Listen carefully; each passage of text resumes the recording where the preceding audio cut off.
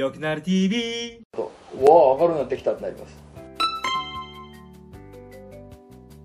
よくなる TV。 これで治らなかったら病院へ。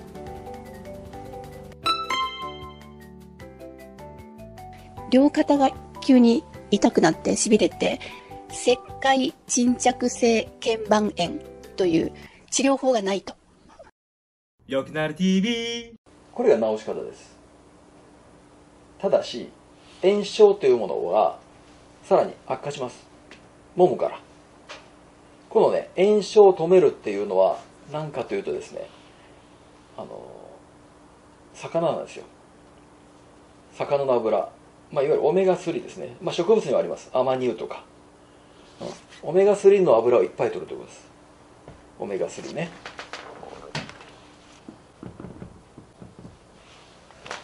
これはですね、実によく炎症を抑えるんですよ。薬と同じぐらい抑えるという話もありますよね。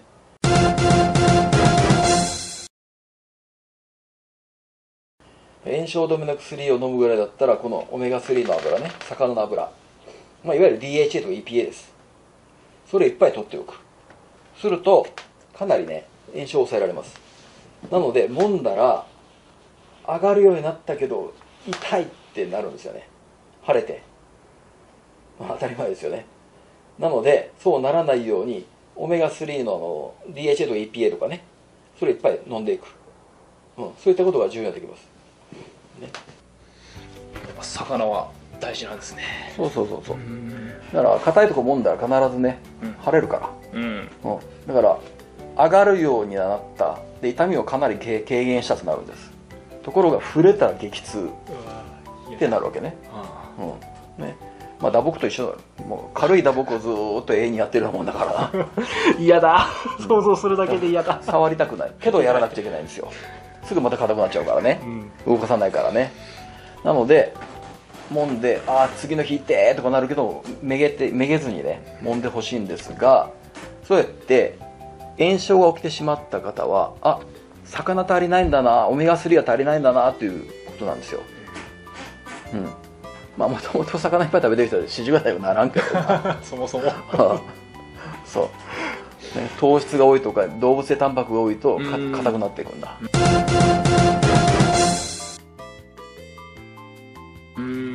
あとカルシウムが少ない人も逆にね、カルシウム溜まるんですよ。そうなんですか。多いから溜まるんじゃないの。なんか沈着っていうか、なんかイメージ的に多いからこう。違う、弱いからそこに来るんだ。弱いということは筋肉を引く力が弱いから骨に刺激がいかないから骨は強くならないんだ。骨の中にはカルシウムは溜まってないから、でそれで骨からカルシウムを溶かし出していって全身に送り込んでいくね。だからどんな弱い人もカルシウムゼロじゃないか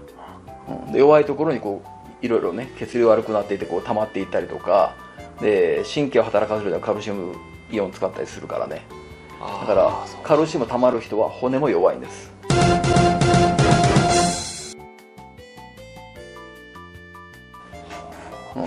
コスト少々の走りになってるからね、ちょっと注意なんだね。じゃあ動かしてなくて弱くなってた筋肉を助けようとしてそこに集中しちゃって固まっちゃう。そうね、体内ではいろいろな作用が起こるので、炎症を止めようとするとかね、逆に炎症を起こさないとやられちゃうとかね、いろいろな作用があるのでね、人体はすごいから、安直にカルシウム余ってるから来てるわけではない。だからカルシウムが溜まったと言われてたら、骨が弱ってるんだということ、骨の分が来ちゃってるよということだよね。皆さんはそう思っておいてください。よくなる TV。 そして痛いながらもこう揉んで上がってくるので、今度は上げるサポートします。こう上がっていくときにここは伸びないので、下から自分でこう押し上げていきます。自分の手で下からキュッと押したら、キュッとこの分ね、こっちのこれが上がるようにキュッと押さえます。押さえ込んだらちょっと上がります。この押さえ込んだ状態でちょこちょこちょこって動かすと、手を離すとさっきここまでだったのがちょっといくみたいってなります。でサポートをして押し上げてちょっとまた上がります。でここでちょこちょこちょこって動かします。すると手を離したらここまで上がるようになったってなります。でまたサポートをします。でキュッと上げます。そしたらキュッと上がります。またこうって動かしていくと離していたらここまで上がるようになります。でまたサポートをする。そしたらちょっとまた上がります。でこう動かしていくと上がるってなるんです。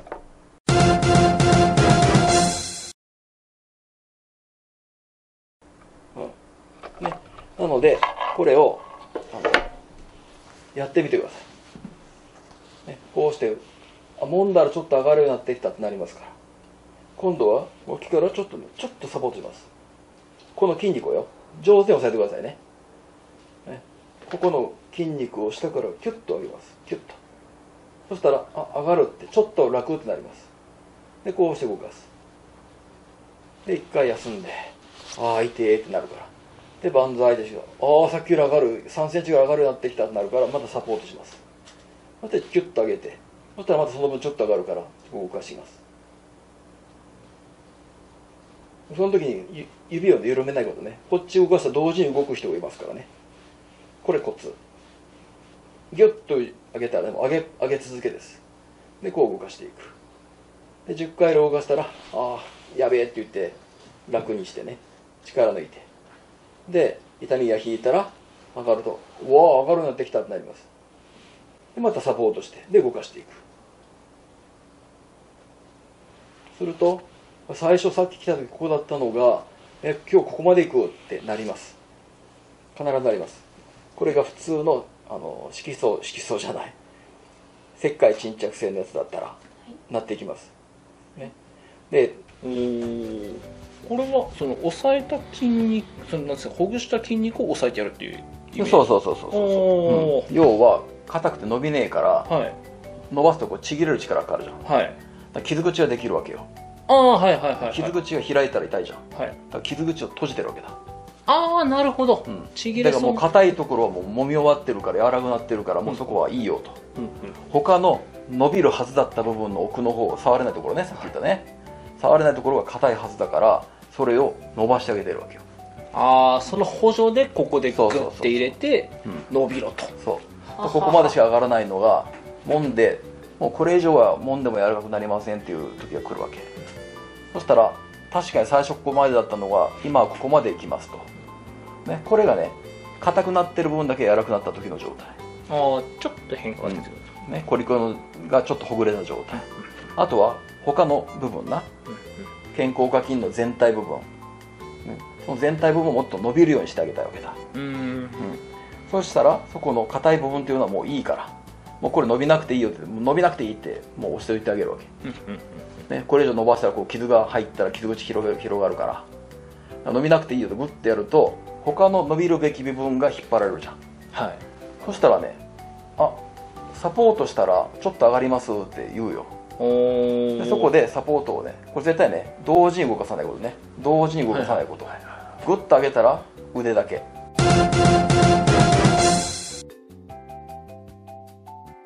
グッと上げたら腕だけ動かします。これ結構むずいですね。そう難しいんだよ、で奥の奥に差し込んでこのね先端部分までグッとサポートして動かすと動くってなって、そして両手を離して上げてごらんって言うとさっきよりちょっと上がる、ここまで上がるようになったってなります。そしたらもう一回サポートしてごらんってやったら持ち上げたらまたちょっと上がるってなります。でこれ動かしてごらん、はい、で上げてごらん、ちょっと上がるようになった、面白いって言うでもう一回サポートしてごらんって上がるってなるから、そこで動かしていく。でやってごらん、ここまで上がる、はいサポート、ここまで上がるってなってくる、だんだん上がってくるのよ。だからうちで治療する場合っていうのは時間がある場合っていうのはそこになるまでこうやってあげて、である時になったら今日はここまでね、もう変化がなくなってきたね、もう今日ここまでだわっていう時があります。だから自宅では変化がなくなるまで連続してやっていく、5回10回というね、でしばらく時間を置いて、で楽になってきた頃にもう一回1時間経ってねまたやっていくとか、これ頻繁に繰り返していくといいね。そしたらどんどんどんね上がるようになってくるんですよ。で面白いとか言ってね、なるから。ならなかった日ないからなると思うよみんな。なります。うちに来たらやらせられるから私からね。ズームの方もいや画面越しにこうね、はい、やってごらんって、あ、上がりますでしょってやってるからなるはずですよ。ならなかったケースないからな。いやでもズームでなるってことはなりますね。なるでしょ。皆さん一緒だから、YouTube 見てても一緒だからね。全然変わらないわけじゃないですか。画面と画面のあれだから。そうだから大体これでね、普通の四十肩五十肩っていうのは楽になってきるはずですよ。はあ、なるほどね。だから病院別にいらないです。もしもこれで完全に治らなかった場合っていうのはちょっと投薬とかいるかもわかんないんで、他の病気かもわからないので、そこはまた別の病院に行かれた方がいいと思いますね。あ、なるほどですね。本当のね、探ってくださるようなね。だからこれで良くならなかったら病院へっていうことですね。はい、じゃあ次いきますか。よくなる TV。 手がしびれているっていうのは今度はね、首のね筋肉が多分硬いです。で首の神経ってね、こういうね斜角筋っていう筋肉があって、ここにね斜角筋っていう首の骨からここにね向かって筋肉がついてます。この隙間をね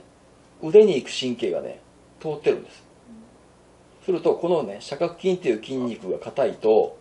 腕に行く神経を挟んでるのでしびれます。なので腕がしびれる人は喉仏の横っちょね、ここをぐーっとね、この首のね骨の真後ろに向かってね、首の骨の真後ろに向かって前から押す、中心に向かってね、こうね、真後ろじゃなくてこうね、こうよりもこうです、ね、ここに向かってね、喉仏に向かってて挟んだらダメよ、苦しいからね。ここに向かってぐーっと押していくとコリコリっとすると、この脇の中のコリコリみたいなやつがあります。あたたたってなります。あたって、でこう下の方とか上の方とかやってぐーっと押し込んでいくとあたたたたってなるところあります。もしもそれがあったら腕の神経を挟んでます。だからこれをね柔らかくしてください。それも揉んだらいいかもわからないけど、これは結構ね痛いです。なのでこの治し方は首の骨の後ろをね押さえます。首の骨の後ろを押さえて、このね鎖骨に向かって、ここに向かってギュッと押さえます。こうね、こうじゃないですよ、こうです。斜め前というね、筋肉はここからここにくっついていってるので、ここに向かって押さえたいですね。鎖骨に向かって押さえるような感じ。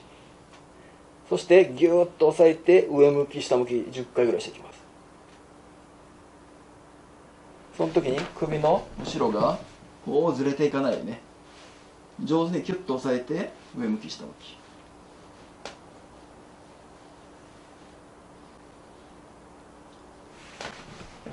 そうすると、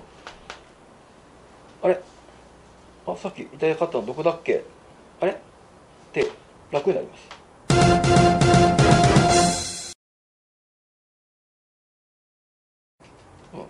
するとその時筋肉が柔らかくなっていってるので、腕の筋肉が解放が始まっているので、そこで神経にどんどんカルシウムとかビタミン B とかいっぱい入れていってあげるとしびれが止まりやすくなります、はいね、なのでそういったことをこの動画をご覧の方は、腕がしびれていた首かも、首のチェックはこの筋肉もんで痛かったら首かもというね、その直し方は後ろから押さえて上向き下向きやってみるということです。そしてここが楽になったら、筋肉緩んだということ。するとしばらくするとしびれが取れるかも。その場で取れる人もいます。正座と一緒なんでね、正座した後の足のしびれなんかというのはちょっとしたらもう劇的に取れてくるでしょ。血が流れてるからね。この神経を挟んでるのが解放されたら劇的にしびれ止めれることもあります。でも長い間やってる人はなかなかそうはならないです。だからこれはやらないと一生そのままかもしれないので、ご自分でせっせとやってください。こうして、ね、でこうしてもんでこうしてで揉んで、いいかもってなったら丸です、ね、ということをやってください。よろしいですか。はい、ありがとうございます。はあ、でも確かに今、やってみたら何でしょう、ちょっとここ張りがある感じがするんですけど、押さえるだけで緩む感じがありますね。筋肉がこうね縮んでいくと、その両端骨ですよ、はい、骨を動かすための筋肉だからな、で筋肉が縮むと骨が一緒に動いてきます、腕のこのね二頭筋が縮んでいったら前腕が曲がってくる。これは骨と骨をつないでいるから、縮んだら骨が動いてくるわけです。首もね一緒で、揉んでみて硬いということは、この筋肉は縮んでしまって骨と骨を引き寄せようとしているなと。でも引き寄せたら下向いてしまうじゃん。で下向いたら生きていけんからまっすぐ向くじゃん。ということは筋肉は硬いまま引き伸ばされてるから、骨の筋肉の両端の骨がちぎれそうになってるわけよ、ギュッとね、そうするとピンと張るよな、張った状態で神経が通っていると神経挟むよな。するとチリチリチリとしびれがくるわけ、だから普通はね四十肩五十肩の人にしびれはないですよ、でこの方は普通四十肩五十肩片手なのに両手の方がしびれているということは、これちょっと本当は四十肩五十肩じゃないわけ。でもこの場合はねしびれの対処というのを教えましたけど、しびれてる場合は大体ねこの首筋ね、斜角筋という筋肉、前中後ってありますけどね、3種類ね。でこの筋肉が揉んでみてあたたってなった場合、こっちはいや大したことはない、こっちはあたたってなった場合は、この筋肉が硬いから、だから筋肉挟んでしびれてるんだ、筋肉挟んでじゃない、神経挟んでしびれてるんだ、っていうことになるわけね、でそれが解放された場合っていうのは、筋肉のハサミっていうのをね緩んでくるから、しびれがその場で取れたりするわけ。そしたら揉んだ後とかね、こう押さえて動かした後っていうのは楽なんですが、またすぐねしびれてきますっていう時は筋肉は治ってないわけだから、やった時だけ緩んでるだけだから、その時はビタミンとかカルシウムとか足りないよねっていう判断になっていくわけ、だからその時は私ビタミン不足だ、カルシウム不足なんだっていうことが分かるわけ。そこにいいサプリとかをね入れていくと、前はやった時だけだったので、最近ね栄養ちゃんと取り始めていったら、やったら結構ね1日持続しますとかね、なってくるよ。でもそのしびれないようのための栄養がしっかり行き届ければ、そこに関してはもう問題がなくなってくると、回復力上がるというわけですよ、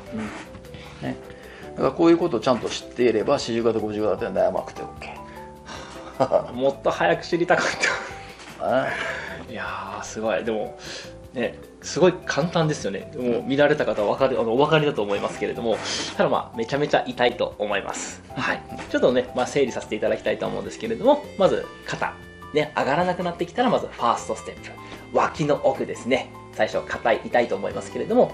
押し込んで、で硬くなったところさらに押し込んで、奥のゴリゴリをまず緩めてあげてください。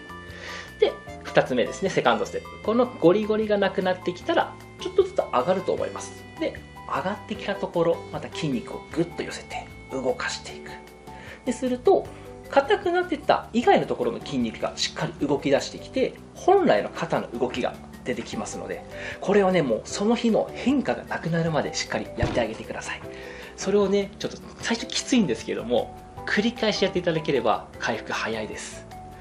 これやるきつさともうずっと上がらないきつさだったら、絶対これやるきつさの方が未来が明るいので絶対やると思うんですよ。なのでもしあなた自身がなられた場合でも、周りの方がいらっしゃった場合でも、もうこの動画ぜひ見せてあげてください。もうこれで肩に関してはもう心配がないと思います。でしびれですね、腕のしびれに関してはやっぱりその先生がおっしゃっていただいた斜角筋という筋肉ですね、ここの硬さの部分が結構影響していらっしゃるので、首の後ろから鎖骨に向けてですねぐっと押し込む。そしてここを柔らかくした状態で、さっきと同じですね、動かしてあげると、緩んでくると。でこれで楽になればいいんですけれども、もし続かないようであれば、もうその時はちょっと視点を切り替えて、栄養の部分が足りていらっしゃらない可能性がありますので、ご飯や食事であったりとか、もしそれでも足りないようであれば、良質なサプリメントなどをしっかりとって栄養を入れてあげて回復力を上げてあげると、より回復が早くなってくると思いますので、ぜひ一度お試しいただければと思います。はい、それではこれで治らなかったら病院へ。ご視聴ありがとうございました。寺川メソッド、四十肩の治し方。腫れやすい人は魚油をたっぷり取る。脇の中をサポートして上下に動かす。首の筋肉が神経を挟むと腕がしびれる。後ろ首を押さえて動かす。ビタミン B やカルシウムを飲んで回復力を上げる。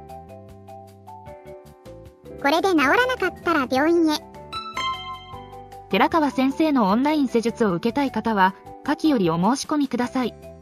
当チャンネルでご紹介可能な方は割引があります。よくなる TV